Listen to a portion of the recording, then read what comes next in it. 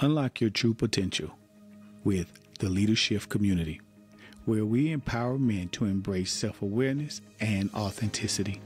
Introducing the Leadership Community, where we believe in helping men become the best version of themselves.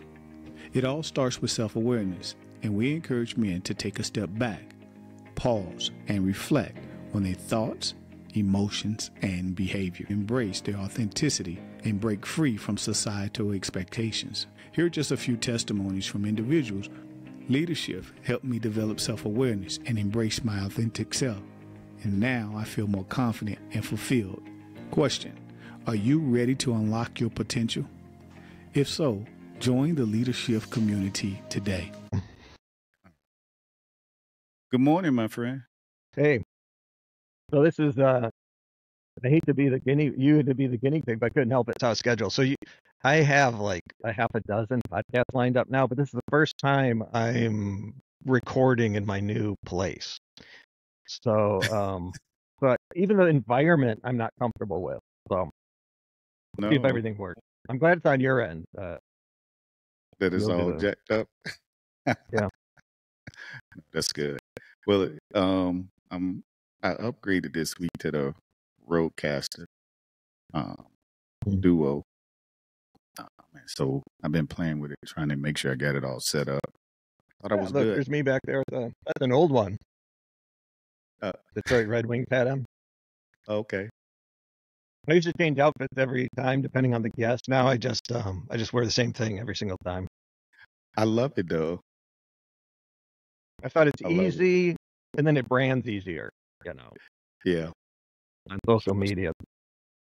No, I love it. I love what you're doing. All right, so I'm gonna get this thing started. I know you got some other things to do. I hope this recording comes out. So this is video, but I've only heard audio. Where's your video? You'll find it on YouTube. Oh, okay. Yeah, I didn't look up. Yeah. We found it on YouTube. So, and you just kind of do an interview, then I listened to a few in the background when I was doing other stuff, and it sounded like do you take them and just kind of like narrate around them later, kind of take what you want, edit it up, or what is it like straight through? But it's a slight editing going on, but not much. Yeah. We really kind of just take what the raw footage and rock with that. Yeah. If I'm editing anything, it's probably because I'm using these arms, trying to get away from that, and the long pauses, that type of stuff. So yeah, I realized I had been podcasting by accident. I had been doing videos for a while, which I'll be honest, I prefer podcasting over videos, but because this world is fixated on social media, just having a video has been important instrument as far as just trying to get my message out. Really, it's all about empowering men, helping men take charge of their life, overcome some of their limiting beliefs, walk out their God-given purpose through self-awareness and becoming an authentic them. I think sometimes we live in this facade. We say one thing, but our actions do something totally different. And because of that, we're not often authentically who we are. And it shows up in our life. It shows up in different areas of our life. And we don't understand why the results are the way they are.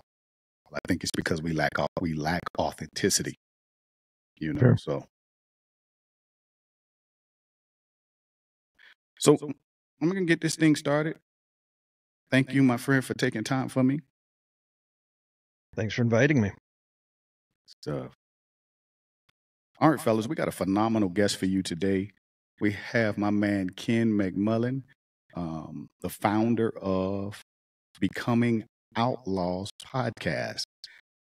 Ken is a Christian broadcaster, professor in biblical studies, a church leader, a Bible teacher, and again, a phenomenal host of the Becoming Outlaws podcast. Ken, welcome in. to the Leadership Podcast.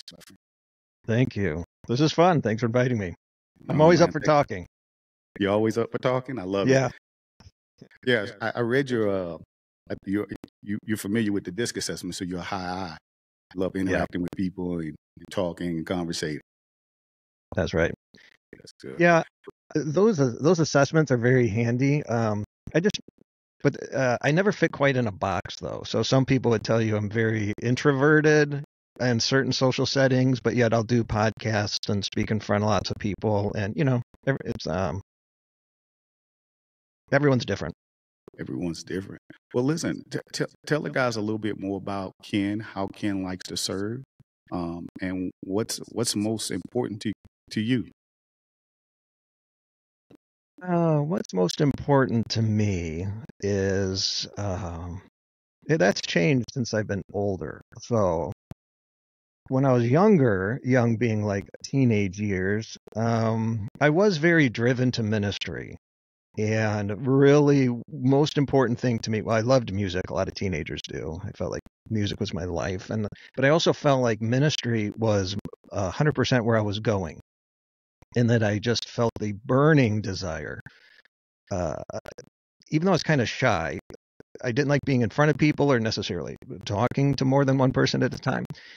But I found scripture fascinating and able to interpret it well and explain it to people pretty well. So I was always leading Bible studies since I can remember. But as far as like a career and a passion and what I like, it was always geared towards ministry in some way. And since I liked music because I was younger, I got into Christian radio and television. That's kind of what I was doing. And through life circumstance, fast forward to several decades, you do family, life changes, needs changes, priorities change. And something like this would have been great before Al Gore invented the internet, or maybe he did. I just didn't know yet. And it wasn't really, it was more like a novelty than a functional use, where when life hits and you have things in your life you didn't expect with maybe marriage relationships and kids and jobs or job loss, it was so important, and it is, to be like in a men's group and have men's support. And I never did because I was too busy taking care of those things myself on a day-to-day basis. I'm just get up and take care of stuff.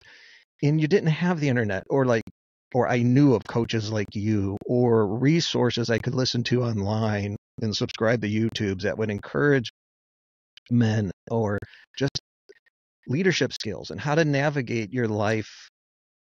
Because even if you think you're doing your best, like I thought I was, as far as being, let's say, a husband and a dad and an employee, you can lose track of what I initially felt ministry. And some people do ministry, then they sacrifice their family. And then that's bad too. So you have to have something that helps you and grounds you with other people kind of going through the same thing, or some various forms of life together, especially a men's group. It didn't have that. So as a 50-plus-year-old person now, I have a lot of shoulda, woulda, couldas, but I sure wish I had something like this back then. And a long answer to your question is that was my beginning, and then all life happened. And then I've circled back to this basically because it's still my passion. I think you're just who you are. God created everybody different. And I used to say, Amy Grant Slade is coming up, baby, whatever, for 15 seconds and go off. But at the same time, I was always studying seminary because it just wasn't enough for me. So with this podcast outlet, everyone and their mother is doing a podcast. So that can be discouraging. But at the same time, I've always had this broadcast element in me, and a thirst for scripture, and I think a pretty good angle to interpret and explain it to people. And so to have conversations with people even smarter than myself as a platform. One person listens, or if millions listen, you got to do what you're called to do, and that's how you measure success. I think that's where I'm at. Man, no, that's good, phenomenal there. And I agree 100-fold. I was listening as you spoke, and it almost seemed like you dissected some things, layers in my life that I resonate with. I'll be honest. What I'm doing today, what I shared with you earlier, is I kind of stumbled on podcasting. Didn't even realize I was doing. I just was doing social media feeds, right? Bunch of social media videos, and before long, I realized um, the passion for me was being able to connect with people, being able to talk to people. Oftentimes, when I'm doing videos, I'm typically by myself, and being able to have a guest such as yourself to come and offer so much insight and impact to a larger audience, man, is where I found myself. So this broadcasting piece for you, it's been enabled in you from the beginning, right? So you just kind of flow with this thing Yeah. so easy. So becoming Outlaws podcast. Yeah. Unpack that for me because I think that's a Yeah. beautiful thing. Yeah. Thanks. Even my own mother, a good Christian woman, said, "What is this becoming outlaws? Outlaws, that's a negative connotation. Is that what you want to put in the world? You know, kind of thing." And depends how you term outlaw. So I take the verse, Luke 23:37, which has, we have all different interpretations translations, I should say, of Scripture. But one that says he was numbered among the transgressors, it can be interpreted, he was numbered among the outlaws. So, talking about Jesus, of course.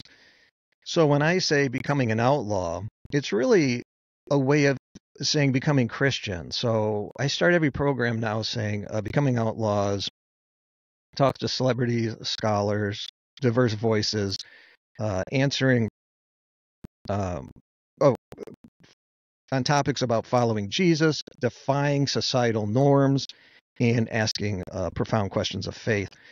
So anyone who's a spiritual outlaw is someone who's willing to go against the grain. And becoming a Christian, you automatically have stepped out of a kingdom of darkness into a kingdom of light, out of the social norm of society. And if you're being led by the Spirit, you are being led in an opposite way in direction than the rest of society and the way they think and the way they're going. And that is an outlaw. And that's what they wanted to kill Jesus for. Of course, Jesus didn't sin. He didn't do anything wrong. But even to the religious people of his day, he was considered an outlaw that needed to be captured. He lived in hiding most evenings near the end, and was killed with criminals. And so he was the most notorious outlaw of all time. And when you become a Christian, you are headed in that direction. That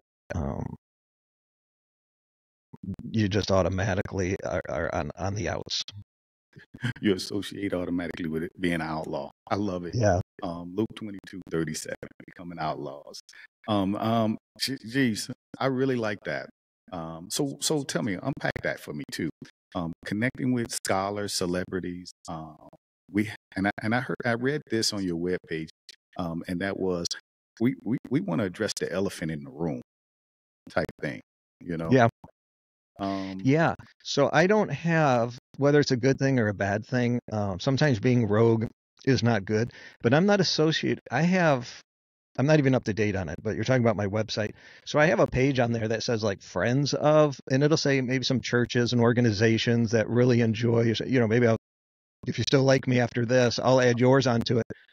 People that like what I'm doing and they support it, but I don't have an allegiance with any particular organization, denomination, or church. Reason being so that I can have diverse voices on. Unfortunately, I get YouTube comments and social media comments who don't really listen closely to the program, but the way I present the program, the kind of guest or topics I have. Are you even a Christian? You wouldn't have had that person on if you were a Christian. And but that's why I'm out. I'm so tired of, I'm not interested in entertaining the Christian culture.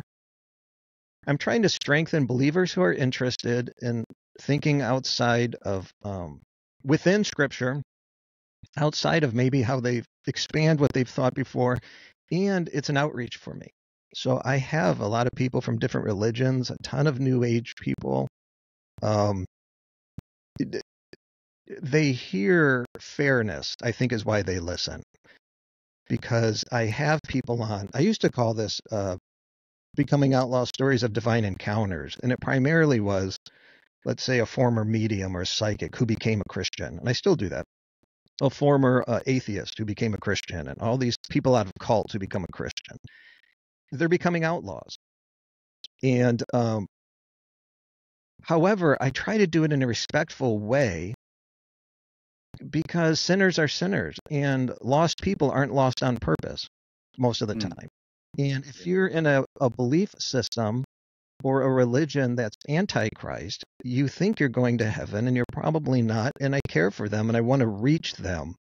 And I think a lot of them feel the sincerity without the judgment, but the truth is given.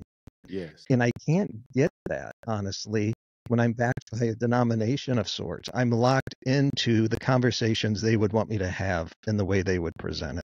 Wow.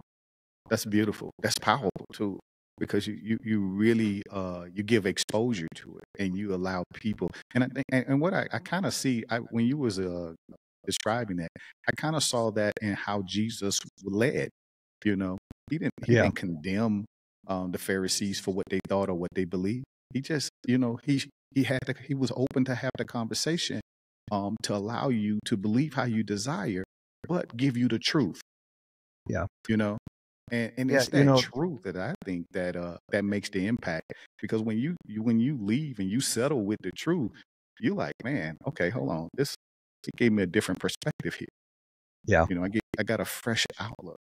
So it really resonates with the outlaw theme and what you're doing. I think you're doing phenomenal work, brother. So don't stop. I really enjoy your podcast. Thank you. So your future is today. I know we've been trying to catch up and connect, and it's been the hit or miss with your move, my car accident, but we are here, right, Ken? How do we help men take a fresh perspective when leading their future? Yeah. So this is to say your future is today. Sounds like you're just trying to be cute or smart and trying to come up with some little cute nugget, but really this is life changing. The simplicity of it is life altering, meaning I think some of the most powerful philosophical things you can find, even the gospel, is so simple a child grasps it, even though there's depths of layers to it that we have yet to figure out. But the cover of it is so simple. And to say that our future is today, I think of it in terms as today is yesterday's future that we were worried about. There never is a future. So I'm actually making it complicated. I just said it was easy. Scripture does say make plans. But Scripture also says God laughs at our plans and scoffs at them because he determines the steps. And he never promises us. He promises a good future, but it doesn't say his mercies are renewed tomorrow, or he's going to help us tomorrow, or salvation is tomorrow. It's always today. And it begins obvious when you put those scriptures together. It's almost overlooked. But I figured this out when I was trying to figure out what's the will of God for my life. And I came down to the same thing. The will of God for your life is, there's different scriptures as the will of God is to do his commandments and things. But in general, it is to live today and to ask today for your daily bread. You don't get daily bread tomorrow. Even in Scripture, an example in the Old Testament is that when the Israelites were grumbling and asking for food, God sent manna. But if you took manna from the day before, it rotted. Mm-hmm. You could only get it today. And if you took double, so you had some for tomorrow, tomorrow's rotted. Mm-hmm. You only had today's provisions, and it only lasted for today. but it got you to where you were going to the promised land in the future, but you weren't to worry about that. You just followed, you ate the food given today, and you followed wherever that fire or cloud went today. You don't worry about where it goes tomorrow. You just follow today. And then you add, it all comes together where Jesus refers to it and says, daily defeat on the word of God. But he says, I am the bread of life. I am the manna from heaven. If we focus on him, and not just, here's a mistake that I see in a Christian life is all in. So we encourage Bible study and scripture reading and all this. Very good. But that becomes our religion without living it. So we got to feed on it every day so we can get through the day. Not just so we have more knowledge, but put it into practice that day.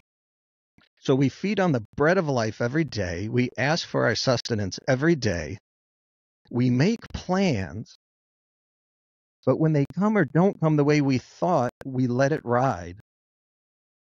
Because we're not controlling where the cloud or the fire goes. We just follow the Spirit. And we're going to end up probably not where we thought we were, but where we're supposed to be. Come on. I love that. You bring to mind, and I shared this scripture this morning in my men's morning devotion, and that was Jeremiah 17:7, where Jeremiah writes, "Blessed is the man who trusts in the Lord and whose hope is in the Lord."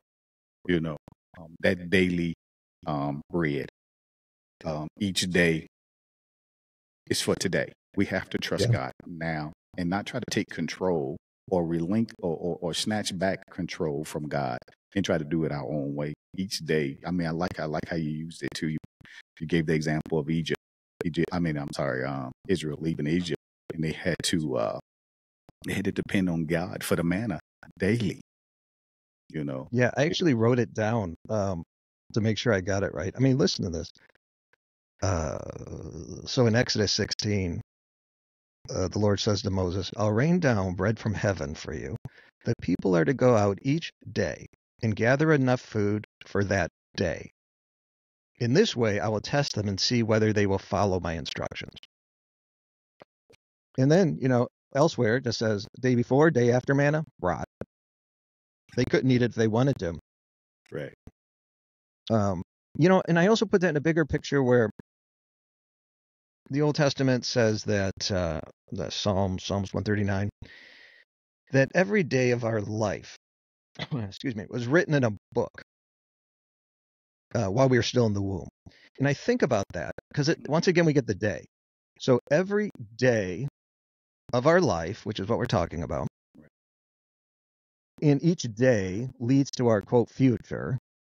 But how do we get to our future? We just live today. Today's yesterday's future. We never have a future. We're always in it. We're in yesterday's future. Tomorrow will be today's future. That's good. But every one of those days is already predetermined. Some people take that as, well, then God has us do evil because our life was a mess. That's not the point. Is every day has been, if you think of it as a book, which it said it's a book. So a book has all these pages, and when you're reading it, you don't really know what's in the next chapter. You think you know where it's going. You got a general idea. You know ultimately how it's going to have a happy ending, but you don't know the twists and the turns and the exact ending of your life or the book. All we can do is read today's chapter page. And every day's a page. And then maybe a few years or whatever, a season of our life ends up being a chapter of our life. And some of our are going to have good chapters or bad chapters. It's the drama of life. But we're promised it all works out for the good in the end. But we can't know. Anytime we've seen God's hand in our life, it's never in advance. It's when we look back at the chapters of our life, as bad as some of them were, and we say, man, God was in that the whole time. Why couldn't I see that? What we got to do is learn not only that lesson, but that's the way life is. It's a book. We live a page at a time, and Scripture calls a page a day. Today is the day of salvation. When you hear his voice, today, don't harden your hearts. He's not speaking to us yesterday or tomorrow. He guides us today. And our minds always think about the future. And that when next time he'll speak to us, or the next time he tells us what to do or directs us what to do, that's when we'll do it. Today, here's my day. It could change. I've cleaned the kitchen today. Pretty exciting. I'm talking to you today.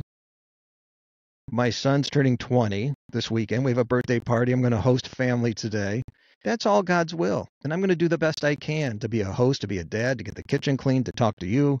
And ultimately, I'm going to live another day that's a little similar, just seems another day, a little similar. I look back in a couple years, and it had brought me either to a better relationship with my family on how I worked this day, or worse. Or if I didn't come on your podcast, or I did when the opportunity came, or your day matters. All those little things matter.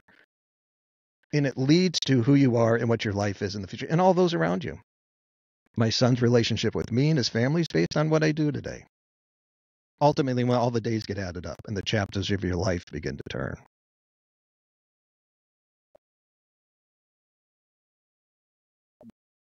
That's great. That's impactful. Very impactful.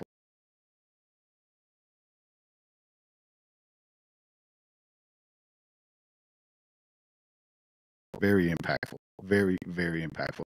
I think that we challenged. We're challenged in this place of relinquishing control, and letting go, and getting to a place to trust God, to lead us. Man, each day is a blessing. And I like you say today, we celebrating my son's birthday. And that's my focus. We're gonna get around some friends. So shout out to your son. Happy birthday to your son. Grateful 20 years. Man, I got a 20-year-old too, brother. So talk to me. What's some of the challenges that we can talk. There's a lot of challenges here. But what's the challenge, one particular challenge you think that men are facing when it comes to trusting God, and when it comes to leading their future? Yeah. I don't know who said it, but it's in my head, and I know it came from somewhere, and I know it's sadly true, is that most men live their lives in quiet, like, desperation. And it's probably a bad analogy to say that everyone looks happy on Facebook, and it's not real life. In that everyone struggles, and that if a man or a person, but a man who has the responsibility of providing and being a husband or a dad or an employee or whatever it is, there's also this innate inside of us, we're all made different. If we found Christ or not, if you haven't, there's an innate yearning to find him, even if you don't know what that is. If you have found him, every one of us has purpose. We have something to give the world. And a lot of that has to do with the relationships in our offspring and our what we provide and give to those around us in life. And maybe that's the majority. But there's something in most of us that there's something else I have to offer. There's something I can do. And people that are, successful in their job are people who usually found that. And they're living it. And if not, you live out, and I've lived most of my adult life this way. You live out the responsibility in front of you, because that's what a man does, or that's even what a Christian man does. But there's a quiet unhappiness that something is not fulfilling. And other men will find that in extra relationships that are improper. They'll find it too much into sports or into gambling. They'll find something to try to fill this earning that their normal life isn't getting. Or maybe even too much church, where it's just like going to church and being involved in everything, trying to get this feeling of fulfillment. When the thing is, I'm trying to say it without being trite, is we've been trained to have employment which is very important, but not deployment. Like, what do you have to give the world? And maybe the job is the outlet for that, for those that are very fortunate. But there's something that each one of us is made different. If a snowflake, every snowflake is made differently, and they are, the way they fall, not everyone is random. Everyone has different fingerprints. We all have a little different DNA. We have different personalities, and God has given everyone something that if you're not didn't find it in doing it, there's something aching. And I think the first step men have to do, you can love your children, find fulfillment in your family, but there's something unique about you that's different than everybody. People find it in music. I have to discuss scripture. Not everybody has that feeling. There's something in me since I was a teenager that needs to understand at a deeper level theological issues. That's not everybody. And I've had this thing in me with like broadcasting. Well, most of my adult life, it had to go away because of my life experiences and challenges and responsibilities. Well, this is the season in my life, and perhaps it was, or the chapter in my life where I need to stop and take care of this, and I just can't do. But I think looking back, if I had to do it over again, you got to find a way. Some people call it self-care. Well, make sure you stay in shape. Make sure you do a hobby, learn to play guitar, or something other than just your responsibilities so you don't burn out on life. But I think it's deeper than that. Not just a hobby. Find out what's different about you. Yeah. With your job or not your job. No, that's good. Enhance it and deploy it into the world. And that's real good. And it sounds like you're talking. It's more than just your job. This is purpose. This is where fulfillment is found. And I think one of the biggest disconnects is that oftentimes we relate our jobs to what we believe is our purpose. I think your job was simply designed to provide for you. This is how God showed up in your life for provision. Or let's say that's one area that God showed up in your life for provision. But there's still a ache, there's still a calling, there's still a passion and drive to do something more. And to your point, for you, it's broadcasting. Not just broadcasting, but unpacking the scripture, really, really deep diving and understanding what God has to say about you to you in so many words. That's how I sum it up, right? And I love that because it's that innate thing that really makes you special. And I think that we really don't tap into this. That's probably one of the hardest things to find in ourselves. While it may come through self-awareness, it may come through self-care, all of those things. But there's something, and to your point, and I can attest to this even for myself. One of my passion is men, but what's my real focus on men? I work with formerly incarcerated men. I work with those in recovery.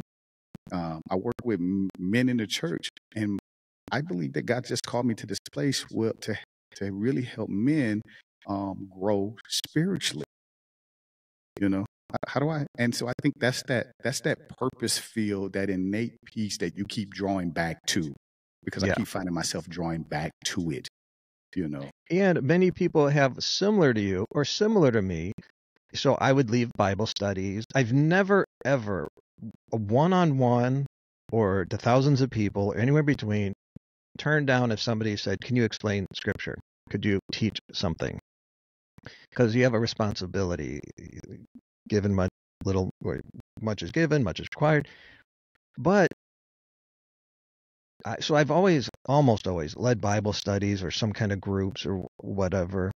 And it was good.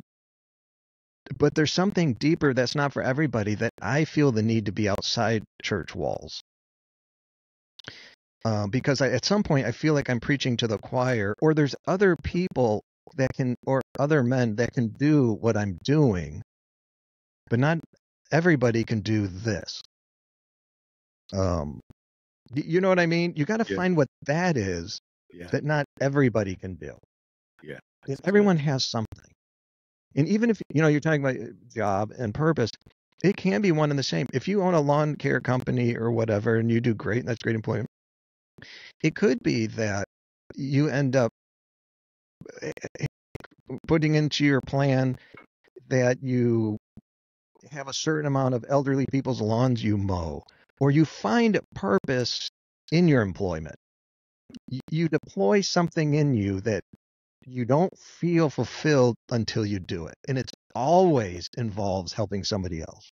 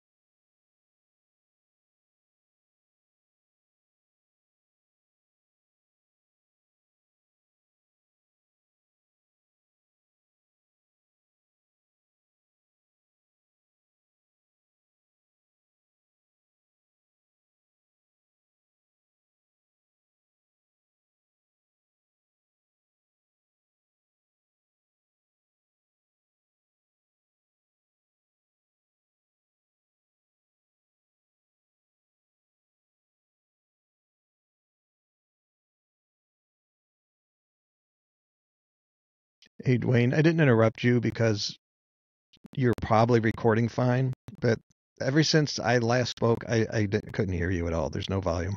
Oh my gosh. Can you hear me now? You just came back. So in my experience, you probably were recorded fine. I just couldn't hear you because of a lag in internet or something. So I didn't say anything, but I hear you now. Okay.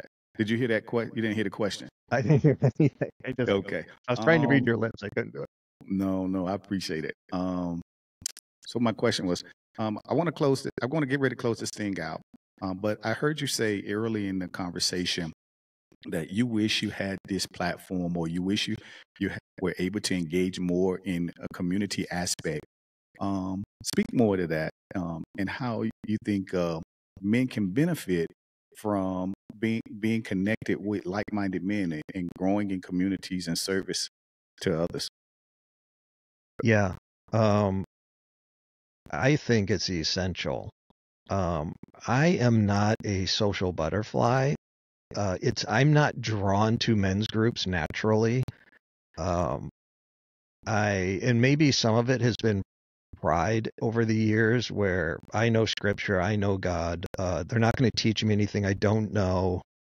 I have to sit there and pretend I don't know a lot about the Bible, not to like offend the person leading. I don't know. I just had all these excuses in time.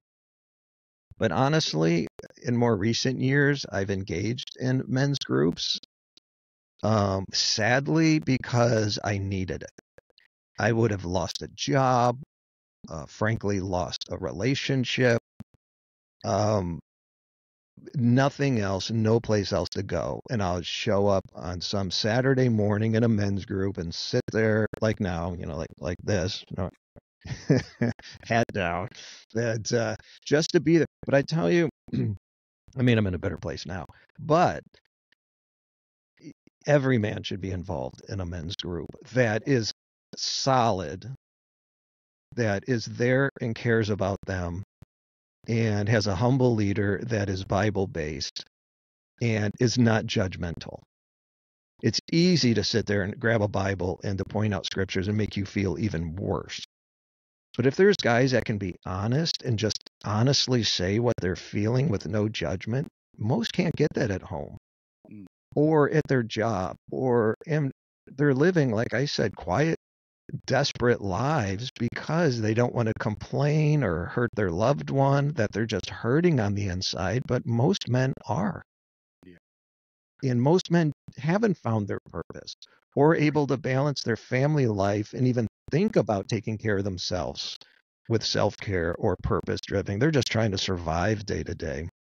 And I think mentally and spiritually, it's essential. And I should be involved more. I'm involved a little, but it'll always be a part of my life now.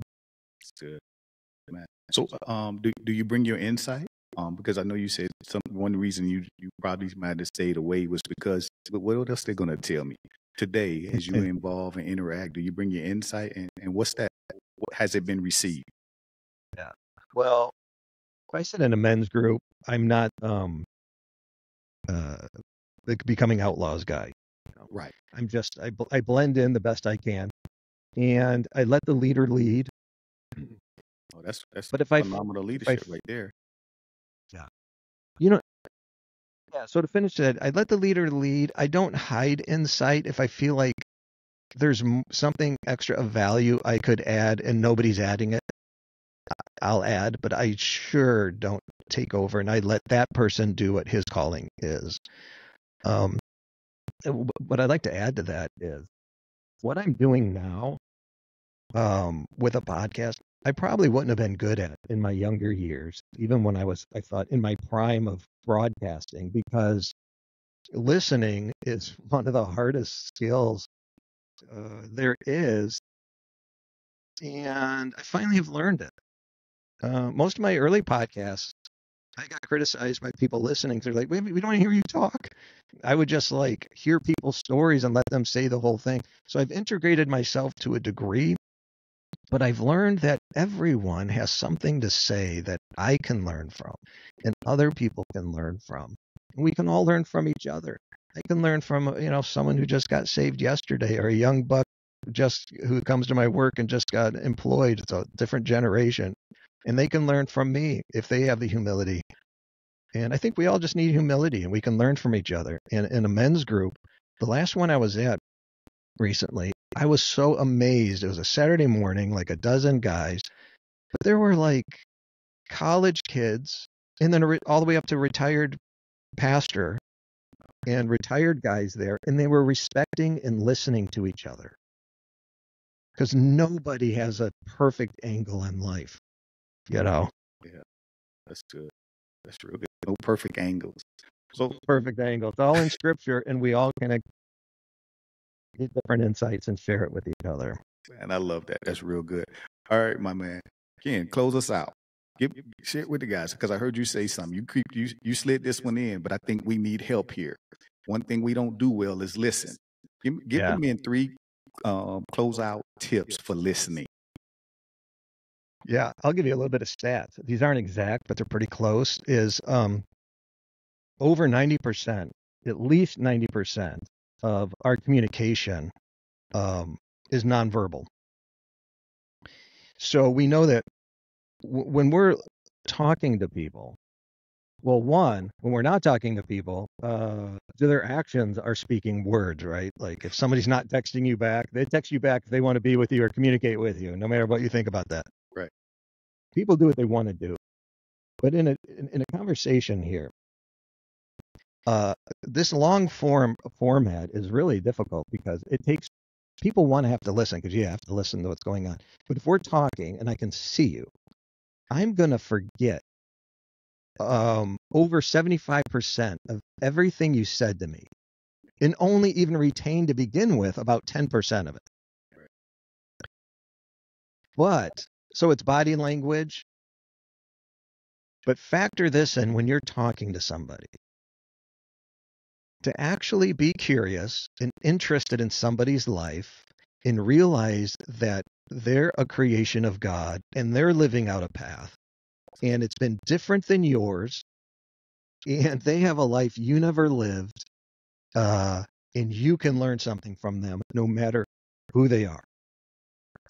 And when you do, intentionally listen to what they're saying and not think about how you're going to reply.